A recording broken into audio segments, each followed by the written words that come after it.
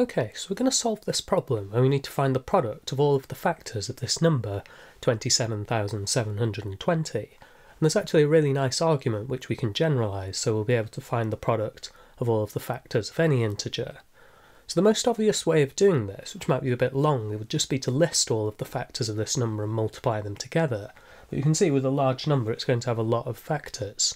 But we could at least list them in factor pairs. So for example, we have of course 1 is going to go into our original number. We can see that it's even, so we could write it as 2 times 13,860. And we could keep going like this, listing them in factor pairs, so 3 times 9240, and we'd have 4 times 6930. But even this is quite long, so we'd have to go all the way down to 165 times 180, and then the next factor, the next number which goes into this after 165 would actually be 180, at which point we start to repeat ourselves. So if we found a nice way of multiplying all of these together, this will be really helpful towards solving our problem. And you might spot, because we've written them in factor pairs like this, each of these pairs multiply together to give our original number, so we get the same answer for each of these products just by design, because they're all just going to be our original number, so you get the same sort of structure all the way through. So our answer to this problem then would be, the product of all of these factors would be 27,720 raised to a certain power. So we could write our answer then as 27,720 raised to the power of, let's call this d divided by 2, where d is going to be the total number of factors, or the total number of divisors. So d is the number of factors of our original number. So if we can find a nice way of finding the total number of factors of our original number, then we're able to solve our problem in quite a neat way. And to do this, let's have a look at the prime factorisation of our number. So we could start with, for example, we know that it's 4 times this number, so we could write it as 2 squared times 6930, and you can see this is a multiple of 10, so we could take out another factor of 2 and another 5 to write this as 2 cubed times 5 times 693, and then we can see this is divisible by 3, so we've got 2 cubed times 3 times 5 times 231, and then 231 is also divisible by 3, so we get 2 cubed times 3 squared times 5 times 77. Then we can see the 77 breaks up into 7 times 11. So now that we've got the prime factorisation of our original number, we'll be able to use this prime factorisation to find quite a neat way of calculating what is this number of the factors of our original number.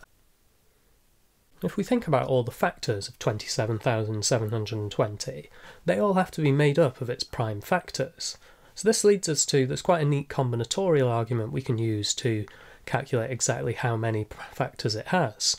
So we could think about this as, let's construct one of its factors by using all of the prime factors. So first of all, we've got the choice of how many 2's go into this number. So we could have 0 2's go into it, or we could have 1 2, 2 2's, or we could have 3 2's if it's going to be a multiple of 8. So this gives us a total of 4 options so far. Then for each of these, we've got the choice of, do we include a 3, do we include 2 3's, or do we not include any 3's? So we've got another 3 options for each of these. And then when we get on to 5, we've just got the option of including a 5 or not including a 5 for our factor. So we multiply by 2, and then similarly for 7 and for 11. And you might see if we add in powers of 1 here, the structure here is we're essentially just taking 1 plus the power here and multiplying them all together. So this is giving us quite a nice way, and we'll see how this will generalise in a moment. There's quite a neat formula for this. So when we multiply together all of these options, 4 times 3 times 2 times 2 times 2, we get 96. So our answer isn't 27,720 to the power of 96, because remember this is the number of factors, but we need to divide this by 2, because we're counting all the factor pairs from earlier. So our final answer would be 27,720 raised to the power of 48. So we won't actually calculate this. This is quite a ridiculous number. It's got 214 digits in base 10, but it's quite neat how we can get a simple expression for this, for what seems like a really complicated problem.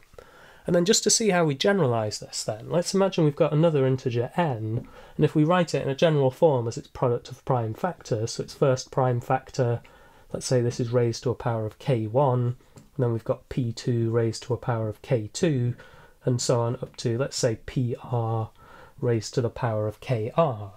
So now our answer here is going to be n raised to the power of the number of factors divided by 2. And just like we've seen here, we essentially just need to multiply together all of the powers plus 1. So then we're going to have n raised to the power of, we've got a half times, it'll be k1 plus 1 times k2 plus 1 and so on, all the way up to kr plus 1. And then we could even write this using a pi notation for the product to give a quite neat formula. So we get n to the power of a half times the product, let's say from I equals 1 up to r of ki plus 1. So we get quite a neat looking formula then for the product of all of the factors of this integer n, if we know what its prime factorisation is. And if we look at this formula, I think this looks a little bit weird that we have this factor of a half, because it is possible for our number of factors of a number to actually be an odd number. So in this case, if we have an odd number of factors, it turns out this actually corresponds to the case exactly where we have a square number. So just to illustrate this with an example, let's look at 36. So we can write this as 1 times 36, 2 times 18. So all of the factor pairs come in 2s, but the only exception is when you have a square number. So here where we've got the 6 times 6, we don't need to include this 6 towards our count. So our answer here, the product of all of the factors of 36, would be 36 raised to the power of 9 over 2.